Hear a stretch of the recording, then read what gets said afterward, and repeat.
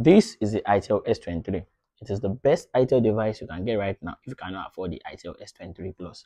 It is priced around 66,200 naira for the 4 gigs of RAM variant and 76,400 naira for the 8 gigs of RAM variant. Both have 128 gigs of internal storage. At this price, the itel S23 has a lot of features you find in most flagship device. In this video, we'll be talking about them. But before then, please hit the like button so that you can recommend this video for more people, and please hit that subscribe button so that we can get to 1K subscriber before the end of the year. Thank you. The itel S23 is made out of plastic, but what blew my mind is that this phone changes color. As you can see, it is white, but under direct sunlight, this phone changes to pink, and for that price, it is a steal. It reminds me of the Tech Camon 19, the modern edition. At the side of the itel S23, we get the volume keys and the power button, which also doubles for a fingerprint scanner. It is the first from itel, which again, for that price, it's a steal. It is fast, it is reliable, and it's very convenient. At the bottom of the itel S23, we have speakers, headphone jack, and a USB Type-C port. All of these, for that price, again, it's a steal. The front is a large 6.6 inches 720p IPS LCD display with 90 Hz refresh rate for the first time on an itel device, which is also, for this price, is a steal. Content consumptions on the display is fine. It's not going to blow your mind. It's what you expect from a 720p display. However, under direct sunlight, this device doesn't get bright enough. It's unusable under direct sunlight, which is a thumbs down from itel. I don't know why they didn't put enough peak brightness into the device. The itel S23 launched with Android 12 with itel OS skin 8.6 on it.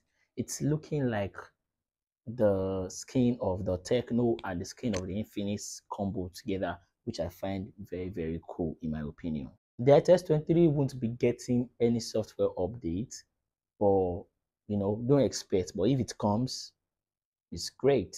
It is a welcome feature. When it comes to performance, the itel S23 is powered by the Unisoc T606 with 4 gigs / the 8 gigs of RAM variant and 120 gigs of internal storage for both. We get the virtual RAM on both models. 4 gigs of RAM virtual RAM for the 4 gigs of RAM variant and 8 gigs of RAM virtual RAM for the 8 gigs of RAM variant. Gaming on the itel S23 isn't impossible, but you don't expect to have the max brightness, the max graphics settings.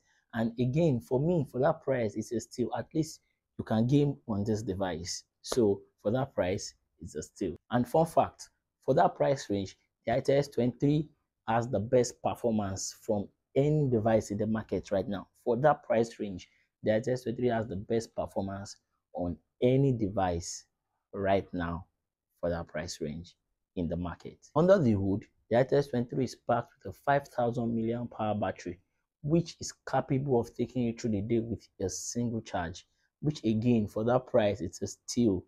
The phone that can take you through the whole day, for that price, it's a steal. And talking of charging, it is only capable of 10 watts of charging, which means 0 to 100 in about 3.5 hours, which isn't great. itel, that is too long. 10 watts in 2023. Come on. Now, let's talk cameras.